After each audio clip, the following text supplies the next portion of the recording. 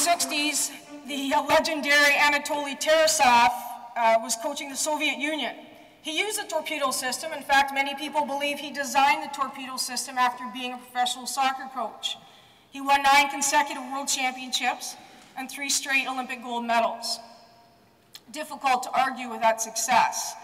The Swedes then, when you read some books and you go on the internet and you study the history of the torpedo, it says that the Swedes used it back in the 60s and the 70s. But where I learned about it was the 2002 Winter Olympics in Salt Lake City. There was a lot of hype around Team Sweden, the men's Swedish Olympic team, using the torpedo system. And so I sat up one night and I taped a game between Sweden and Canada, and that's the video footage that I have.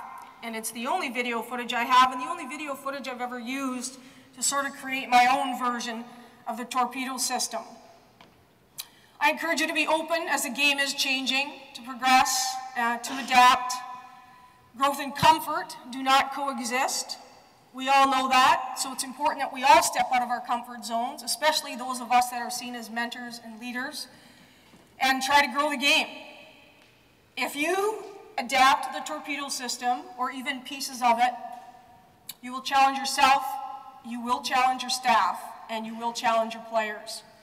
Your players will become more skilled, they'll become much better at reading the game, and the truth is, they'll be more dynamic, and they're going to have more freedom to play, therefore they're going to have fun.